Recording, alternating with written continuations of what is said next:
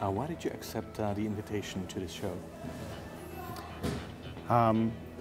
Well, it's Prague, so that's number one. You'd have to come to Prague. That's what everybody tells me. Jeden důvod je Praha, že každý musí se přijet podívat do Prahy. To mi všichni říkají. Any other reason? I didn't know anything about the show other than what you're telling me. Zatím neví nic o té show, pouze to, co jsem mu řekl.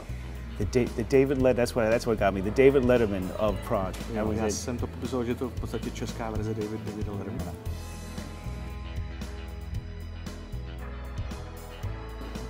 Do you have any idea what Jana Krause is going to ask you about? I have no idea, and now I'm getting kind of nervous because I'm hearing laughter and talking. Nemá ponětí, ale začíná být nervózní, protože slyší smích.